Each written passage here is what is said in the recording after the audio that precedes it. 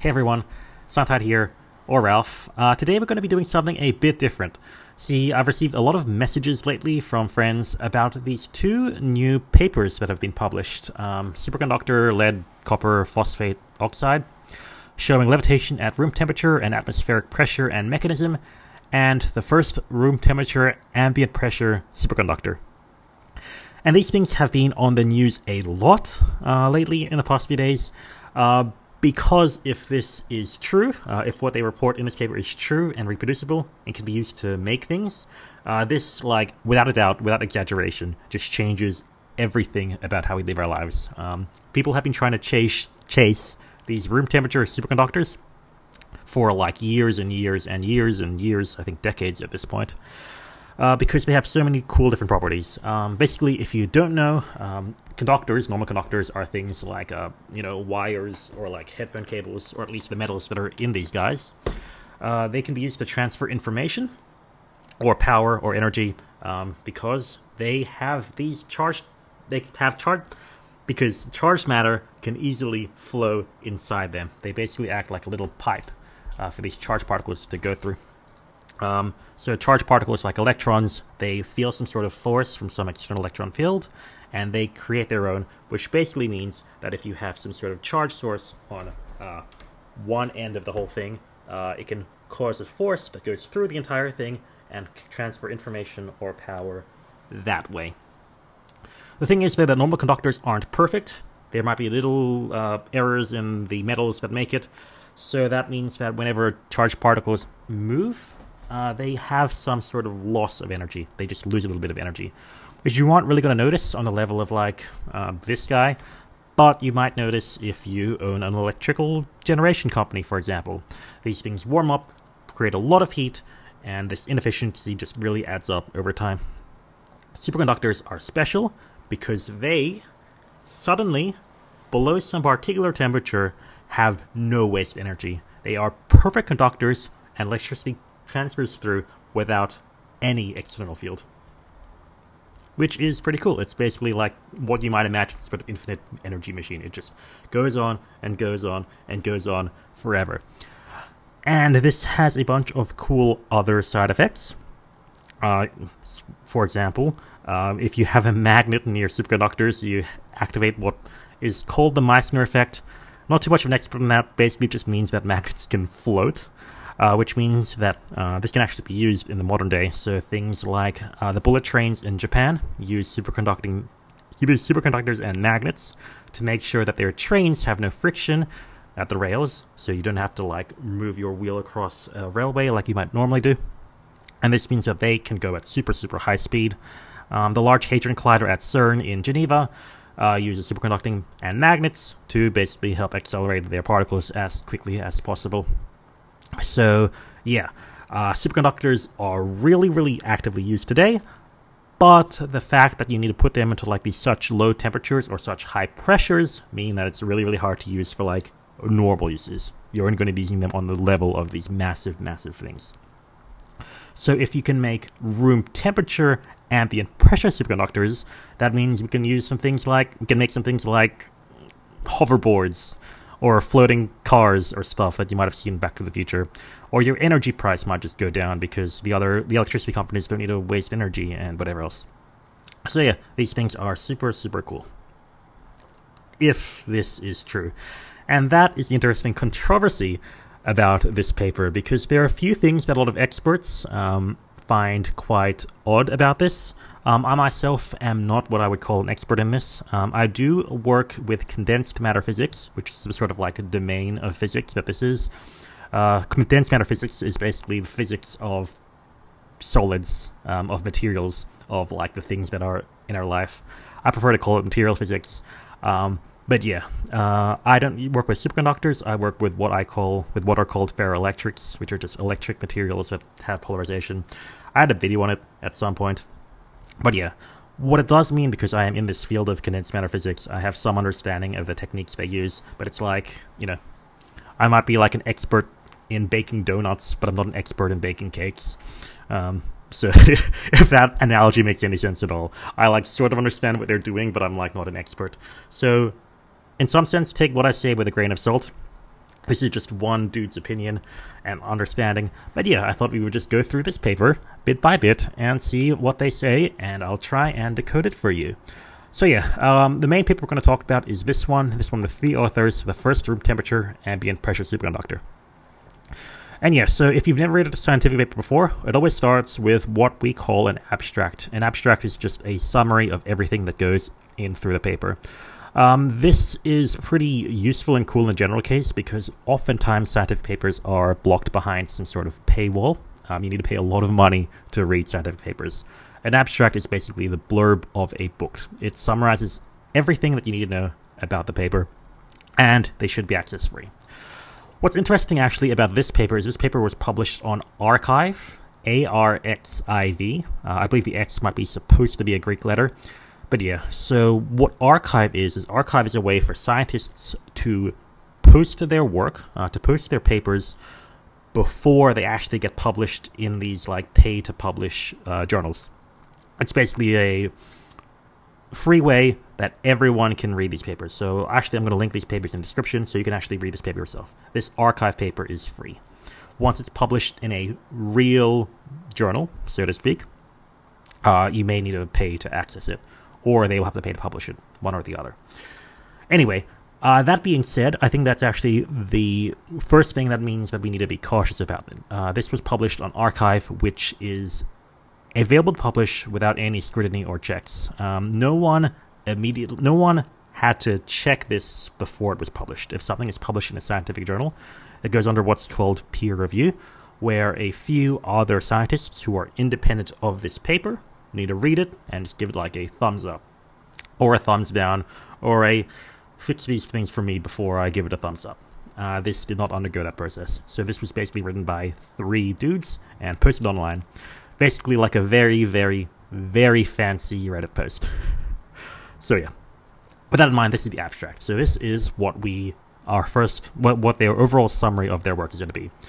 Basically, they say that for the first time in the world, we succeed in synthesizing the first room temperature superconductor. They say TC is 400 Kelvin. Basically, this means that below 400 Kelvin, it is a superconductor, which is 127 degrees. I probably should have checked in Fahrenheit, but it's a lot. I think it's probably like 200 or 300 Fahrenheit. It is above the boiling point of water. And they do this with what they call a modified lead apatite structure. Lead is a atom in the periodic table. Nothing too interesting about that. It can be a bit dangerous, but lead is already known to have a lot of cool other applications and a lot of cool other materials. And then they say that they prove the superconductivity of lead with a few different techniques. And they say that a superconductivity originates from a minute structural distortion by a slight volume shrinkage. In other words, that the material itself shrinks slightly, and this shrinking causes some emergent superconductivity. This is a very vague sentence.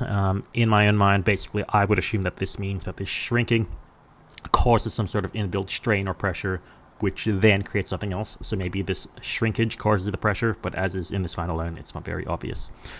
They say the shrinkage is caused by copper substitution of lead 2+ ions in the insulating network. Replace big thing with small thing shrinks.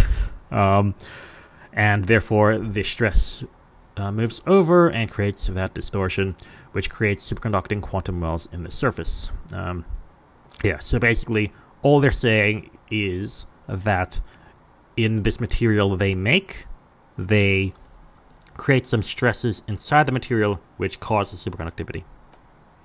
That's a fair enough analogy, a fair enough explanation, but we need to really clear this in more detail. So yeah, that's the abstract on. Now this is the paper in full. The introduction is usually just the place where we can contextualize the work, what's interesting about it. So basically like the introduction I did in this video where I explained why we care about superconductivity. They're going to probably go through the same sort of things. So they say we've sort of been looking for room temperature superconductors for a long time through both experiment and theory. Theory basically trying to simulate what different electrons might do and whatever else. They say the recent success of developing room temperature conductors with hydrogen sulfide and yttrium superhydride has great attention worldwide. we're going to put a pin in this. Just remember that I do talk about the superconductivity of hydrogen sulfide and yttrium superhydride, but I'll get back to that later. But yeah, so they say that while these things are cool, it is, again, really hard to use in daily life because really high pressure or lower temperatures, so we're just trying to overcome this. And they say, they introduced this paper by saying that they have been successful in synthesizing that sort of golden thing. We have room temperature, ambient pressure, superconductor. Yay. They call this material LK99, and they prove it with these techniques. So yeah, we're going through it. They're going basically abstract again. And they prove this with, well, they look at this in the form of X-ray diffraction, or XRD, X-ray photoelectron spectroscopy, XPS, electron, okay, a bunch of techniques. We'll probably go through these as they become relevant. I'm not an expert in all of these. I'm an expert in some of these, but we'll get to that when we get to that. So yeah, and they're going to report this. So, they start off with their very cool superconductivity data, which is actually like really, really cool. And really cool for explaining things. So, this is a plot of, on the x-axis, current, and on the y-axis, voltage. What they do to check for conductivity is they apply some sort of current, and they read the voltage needed to sustain that current. Now, if you've done high school physics, you might remember V equals IR or whatever else. So voltage equals current times resistance. So if resistance is 0, voltage equals 0 no matter what the current is. And that's what they say by this sort of horizontal line we have in the center.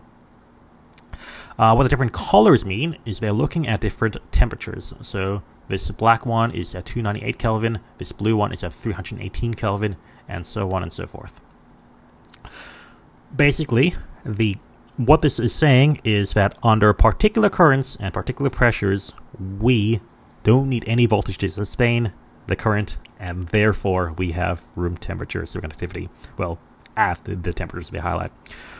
So at, for example, this highest one at 298 Kelvin, we can sustain a current of at least around 250 milliamps without any applied voltage. At a higher temperature, at 358 Kelvin, we can only go up to around 50 to 100 or so. And I think this is, yeah, and this is interesting because this sort of highlights what's so interesting and cool about superconductivity. Like, it's not a gradual drop to zero resistance. It doesn't drop and gradually change with superconductor. There is a rapid drop at particular conditions. We have things that we call a breakdown current, and this breakdown or critical temperature. At particular temperatures, we suddenly lose superconductivity, and at critical currents, we suddenly lose conductivity, and they sort of affect one another. Normally, because we have that V equals IR relationship, we have this straight line that we would expect of things to follow. So if you take this pink line on this segment, and this pink line over this segment, you can imagine this would follow a sort of straight diagonal line in this 1-to-1 ratio, which would be that native resistance, but we do get the sudden drop to zero resistance. So yeah, basically they sort of show and prove that at different temperatures we have this superconductivity. This plot over here is more or less the same sort of thing. So, well, not only do we get breakdown of superconductivity as a function of temperature and of current, we can also get it as a function of magnetic field. So this is Ørsted's, which is a measurement of magnetic field. And they're basically saying at higher magnetic fields, at higher Ørsted values, the current needed to break down superconductivity gets lower and lower. Basically, overall to summarize that, in actually all superconductors, they lose conductivity if the temperature gets too high, if the magnetic field gets too high, or if the applied current goes too high, or if all three of these happen at the same time. They affect one another. And yeah, they're saying that under the right conditions of current, magnetic field, and temperature, we get this superconducting properties. Figure, I think I'm going in a weird order here, but in figure E, they show the critical current as a function of temperature. So they're basically saying that these are the currents you need to cause that breakdown. This is, I believe, what they said, a measurement of a thin film. So B is them showing the zero sensitivity with a thin film. Thin films are cool. I would love to talk about thin films, but this is not the appropriate video for that. I still think most of this paper is on the bulk material. but I like thin films. I work on thin films. Now, figure D, I'm going to skip through just because I'm not an expert in the technique, and I'm worried I'm going to say something wrong if I try. So let's move on to figure F, which is basically the same as figure E, where they basically show that the current needed to break down superconductivity is also a relation of the magnetic field. So this figure 1, is basically them showing the conditions under which they have superconductivity as a function of magnetic field, of temperature, and of current. So yeah, basically they're saying this is superconductivity, this is superconducting, and these are the results we get. This whole section is basically a discussion of what they see here. They're saying, yeah, they did this and this and this. They mention that the material is polycrystalline, which basically means that it's a bunch of rows stuck together. It's not just like one uniform perfect thing. It's just a bunch of things that are like layered around like sheets in 3D space. And in doing so, it means that there are some of these imperfections that do change things up. Grain boundaries, they're called. And they're saying that this thing isn't like perfectly straight just because these grain boundaries have an effect. That's a perfectly normal statement. I have nothing wrong with that. So yeah, figure 2 is XRD, and I love XRD. X-ray diffraction is my life sometimes on some days. XRD is basically a technique to actually probe and see what the crystal structure actually looks like. You can use it for two things. One, you can use it as a sort of fingerprinting. Like, you can take XRD of your structure, compare it to a known XRD of the same structure, and just be like, haha, this is what I say it is. Alternatively, you can look at changes in an XRD structure, an XRD spectra, to see changes in the actual crystal structure itself. So in red here, we have the theoretical structure of lead apatite, which they got from that database. And in black here, we have the real data that they actually got from their measurements. So if we're just fingerprinting it, basically we can see that the same sort of positions of those peaks, those red lines, are in very similar positions to those black lines. Whenever we see a red line, we see a black line of around the same proportional height. Like, so these three red lines are medium in height. We have a big line that's red, and next to it are three black lines of similar heights, and one a massive black line over there. They say that there is these mysterious like bumps that don't really correlate to anything. They say that this is a impurity of copper sulfide, I believe it is. One thing that does initially draw my eye as like a X-ray diffraction user is that the position of the peaks doesn't perfectly match what they actually say they get. So, well, at least they should get, right? Basically, you can see that the red line is slightly to the left of the black line in every single situation, right? We have the red line and the black line immediately to the right of it. You can see that all the way through. But this is actually what they address in the paper, which is pretty cool. So they say that their material has a slight shrinkage compared to the theoretical lead apatite. And this is what I mean by the second way you can use X-ray diffraction. If we get a shift towards the left, so if the material is slightly to the left, that means that the material is bigger than we expect, or the crystal is bigger than we expect. And if the material moves slightly to the right, the material is smaller than we expect. And this is what they say here. They say that they get a slight shrinkage of 0.48% in volume, which they calculate, I assume, from that change in the change in the peak position.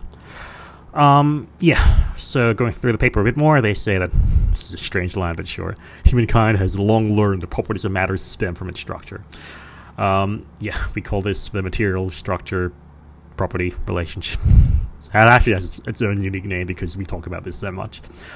Yeah, so they say that normally we haven't established superconductivity, and they say it's usually temperature and pressure, so I guess they're saying that there must be something to do with structure. It seems stress generated by a decrease in volume under the low temperature, high pressure causes a immediate strain or distortion. Yeah, this is true. This is observed. You can observe this in thin films all the time. Although it's difficult to observe the minute structural changes in superconducting materials, the structure change seems to bring the superconductivity of it. Again, big if true. We need to talk about it a bit more and explain it a bit more. Okay, but here we go. So they say that usually superconducting happens because of external factors, again, pressure and temperature, or internal factors like oxygen in the case of copper oxide superconductors. They say that usually we get a higher TC, so we get superconductivity at higher temperatures under pressure. I believe this is known and understood. Okay, and now they say that it is thought that the stress generated by the inconsistency of the amount of change in the C-axis and A and B-axis.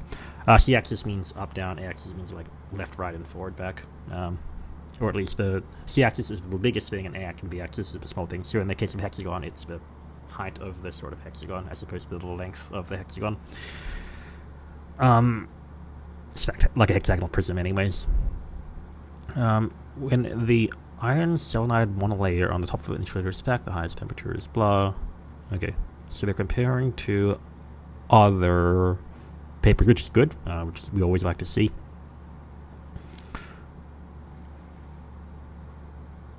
They argue that the stress caused by temperature and pressure brings a minute structural distortion and strain, which create an electronic state for superconductivity. So yeah, basically they're saying that in normal superconductors, the external stress causes distortion and strain.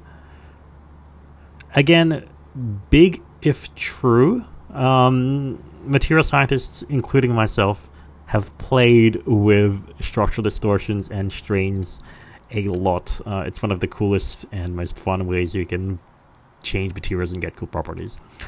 Yeah.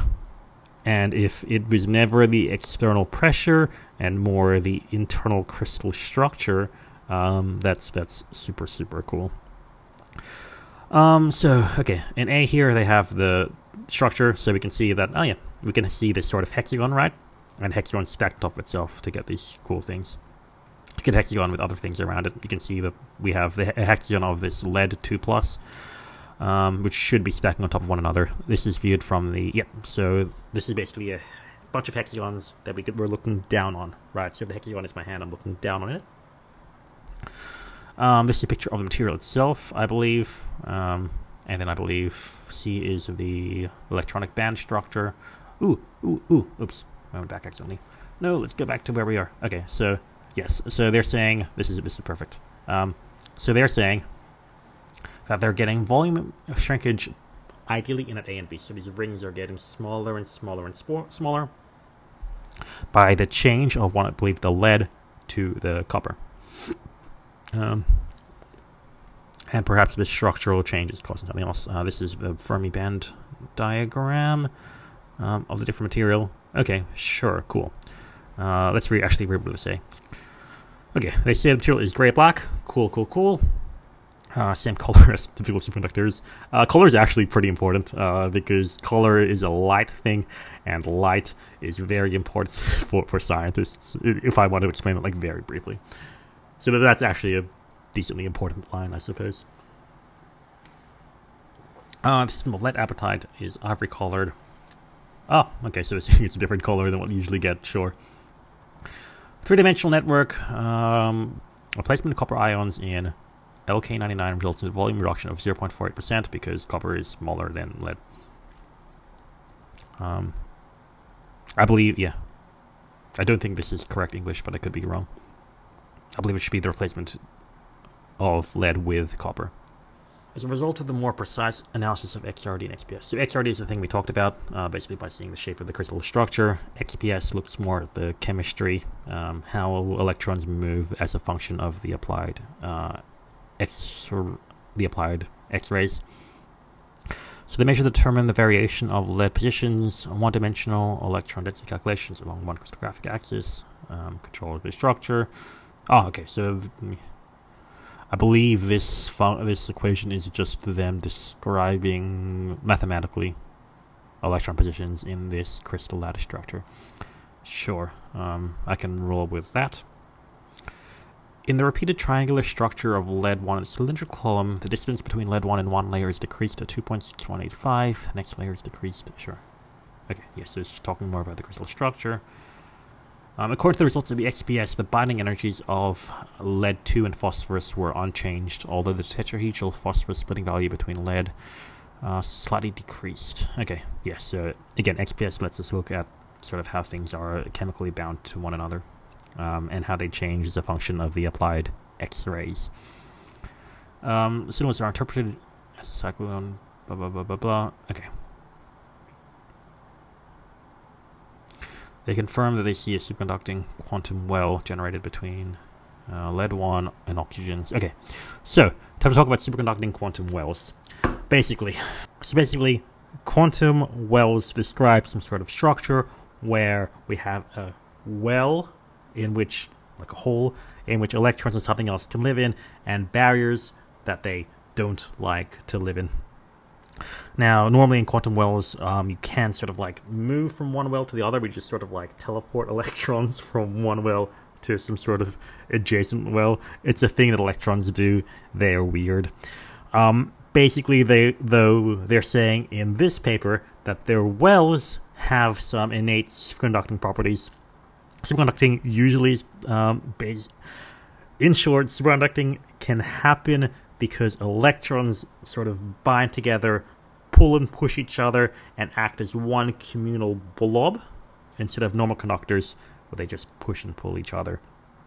Basically, they're saying that these quantum wells enable superconducting because whenever one thing wants to move and teleport to an adjacent well, it's pulling another one behind it, and so on and so forth, and it's basically making the entire thing move as one. I said before that normal conductors work because, well, normal conductors have resistance because each electron can bump into something else and lose energy. Superconductors mean that everything inside it acts as one. So one thing bumping doesn't stop it at all because everything else is just sort of pushing it together as well. Everything needs to bump at once for something to stop. So if one thing bumps, it's being pulled by the other instead, so it just keeps on moving as normal. And they're saying that these sort of wells, the barriers between the wells, mean that that's helping create this sort of communal mass of electrons that all have to move together and therefore create superconductivity.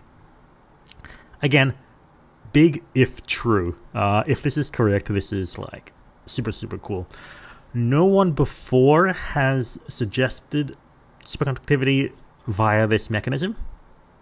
They do say that in 2002, a paper by Koji and co-workers, et al. Means and co-workers, had similar signals and had similar superconductivity, but they didn't say that their superconductivity was caused by those quantum wells. Basically, the authors here are saying that they got superconducting quantum wells, and also those people 20 years back did too. They just didn't know it at the time. So yeah, that is pretty cool. It is nice to see, to refer back and actually have prior evidence, and so there is some evidence to what they're saying at the very least. So yeah, next, heat capacity. Basically, they're talking about the functions of temperature. This is just a cool thing to have, and it's relevant because, again, we're discussing changes. The main thing about this is the fact it works at higher temperature. Heat capacity equation. It's nice, but it's not like the most super relevant to the superconductivity itself, I think. I could be wrong. Again, not an expert. So here they do talk a bit more about the superconducting quantum wells. Basically, they're saying that previous works, Josephson was an old guy, decades back, that electrons can indeed, again, teleport through like walls and things. And when they do teleport, they have zero resistance. So by forcing them to teleport, to warp, tunnel is the correct word, through these barriers, through these quantum wells, they do create that overall superconductivity, which is nice. Additional experiment results will be published in the next paper, which we will briefly get to, I suppose. So yeah, I believe this is the conclusion. Yeah, so they're like, okay, so why does this material have superconductivity at room temperature and ambient pressure? They're saying that they have their structure, take out the lead, put in copper instead, which causes the thing to shrink. This shrinking creates these quantum wells, this sort of layers of resistors, and because electrons can sort of teleport and tunnel through these barriers with zero resistance, all the electrons sort of work together to teleport through them layers at a time, and therefore have zero resistance, unlike, again, normal conductors, where they just might bump into one another and whatever else, and create resistance that way. They say, cool, there are many possibilities, including magnets, motors, cables, levitation trains, power cables, qubits for quantum computers, antennas. Yeah, so basically everything. And they do say our new development will be a brand new historical event that opens a new era for humankind.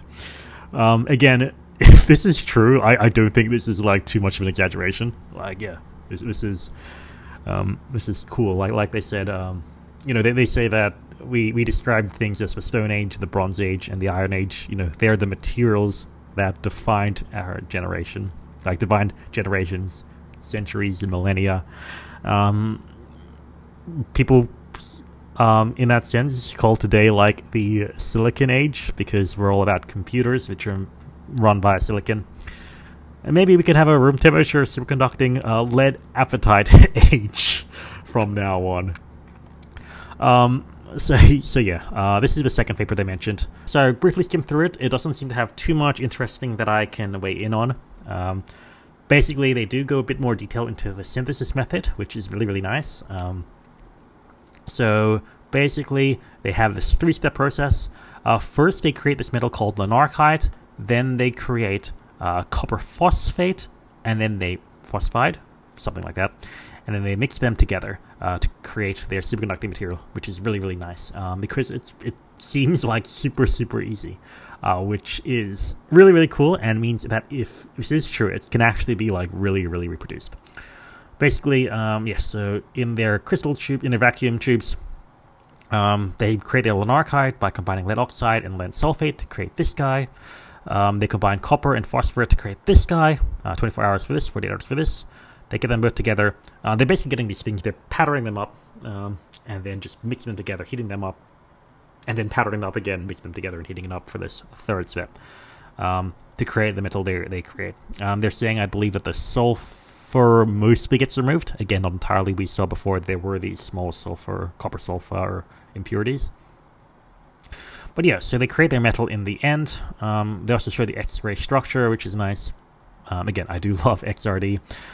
In this first one, we have basically the same thing we saw in the previous paper. So everything is slightly shifted right in the real material compared to their theory, compared to the models, the normal models.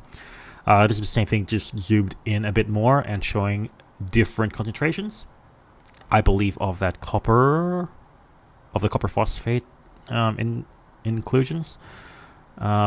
So with more doping, with more addition. Actually, yeah. So we can see that in blue we have the true like lead apatite structure, the theory they compare it to, and they do make it this way. They do get this perfect peak. In red and black, they have the structures once they've added in more of that copper, which would, as they say, cause that squishing, the contraction of the unit cell, and therefore a shift of the peak towards the right. And I believe in figure C, they basically they took their theoretical model, what they say it should look like, calculated what the XRD, what the X-ray diffraction should look like, if it had the structure they say, and this is what they get. Basically, they're saying that, yeah, hey, look, these guys are fully aligned. We do actually match what we see, which is very nice. What else do they have here? So they have more about the structures. Oh, they talk about more of their method. Yes, so they're saying that they do create these wells that do create this conduction in this one direction. Basically, they're creating these a bunch of wires that all go the same way, which are superconducting through the material, which is nice. Yeah, and then this is levitation. This is about Meissner effect. Basically, magnets and superconductors together have some cool effects. Magnetic fields just don't like superconductors, so they go around and that does a bunch of weird things and basically makes superconductors and metals like superconductors and magnets just float on top of one another. You can see cool videos on this if you just search for, like, I don't know, Meissner effect. But yeah, and yeah, so they're saying that they do get this Meissner effect, this levitation at room temperature, which, again, super cool if true. Yeah, and then it's just a bunch of stuff that we discussed earlier in the previous paper. So this one is basically the same thing, just going in more detail, which is nice. More detail about the actual process itself, as opposed to their explanation, which was valuable in the first one. So yeah, I think that's basically the main bulk of it. And the interesting question, therefore, becomes, what do I think about this as a whole. And if what I've been saying so far isn't like enough indication, I do think that it is correct to be sketchy. Well, not to be sketchy, to be suspicious. Not about this paper specifically, but like of all science. So how science usually works, you know, especially if a physicist, especially if you are a physicist, you will first post to archive just to get it out there, to show you did it first. Then it'll go through the peer review process where scientists just give it like a seems legit, seems good. And then it'll get published properly, and people will be much more willing to cite it and look to it and trust it. More willing to trust it, I will emphasize. It's never fully confirmed. Science is always a process of like learning and relearning and unlearning. And a lot of science that is published oftentimes cannot be reproduced. More often than not, just because science is weird, things are weird, life is just weird, and you know, maybe something just specifically works in like one specific lab in the world. Maybe like their aircon was up too high, or maybe the phase of the moon had a change in gravity, or something dumb like that. Not literally those examples, but yeah, things can be very specific, and things can change, and things can be really hard to reproduce, and we don't always know why. Things that are most valuable are the things that stand the test of time, and have many other discoveries pinning on it. So, like, you know, in the modern day, things like general relativity, general relativity, special relativity, E equals mc squared. You know, stuff that Einstein did. So much of modern technology relies on that, and that's how we know it's true, or as true as we can say it is, because so much further stuff relies on it, and so much further stuff uses it. This is all to say that this paper isn't like enough to prove that it is true. It's proof that it's true if people can use it a lot more, if everyone around the world can create this. Well, not everyone, but, you know, if a lot of labs in the world are able to create this and prove this, then it's good. If a lot of labs start pivoting to this direction and start actually getting results, it's good. So we won't know for some time. Luckily, the time that it'll take to reach that point is surprisingly short, I think, just because their method for creating this material is very, very, very simple. Again, they basically just got these four materials, copper, phosphorus, lead oxide, and lead sulfate, basically just mashed them together in a furnace at particular pressures and whatever else and so on.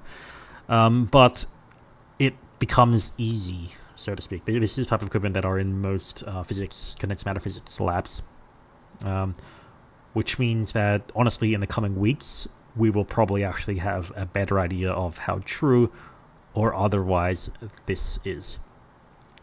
Early on in this video, I think I mentioned something about how I wanted to keep a pin on this hydrogen sulfide or yttrium superhydride thing.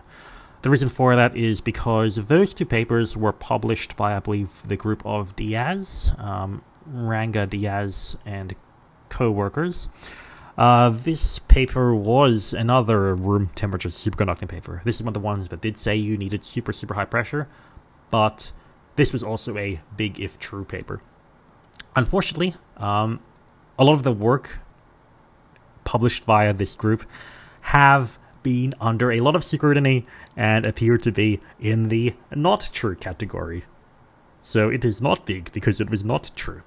And yet it did make big waves. There was a lot of media looking into it. A lot of scientists would spend a lot of time trying to replicate this to see that it was basically not true, not real. But also that's what's needed to do to basically just be like, no, you give it the benefit of the doubt if you have the time. And then you do doubt if it doesn't work. If it does work, well, you're like an early investor. Good job. Enjoy your lead in making a lot of money or a lot more cool scientific discoveries. But yeah, this is all to say that I think this is still an archive paper. So again, no scientists have officially, like, fully said if it's approved it. I believe this will eventually get published. But then that will rely on other scientists replicating their data and seeing how whether things actually are superconducting like this.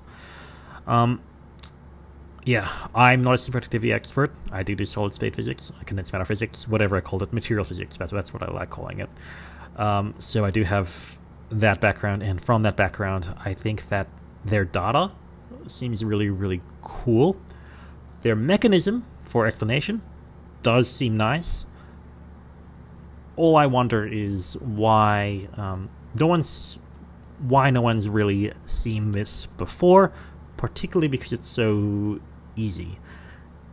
If it is easy, and it does work, though, that just makes the authors like that much more of like geniuses for finding this out. And yeah, I guess we'll only see in the coming weeks. With that being said, I have work to do tomorrow. I'm just gonna trim this down, post it, and yeah, so I hope you all have a good week. See you all next one. Take care.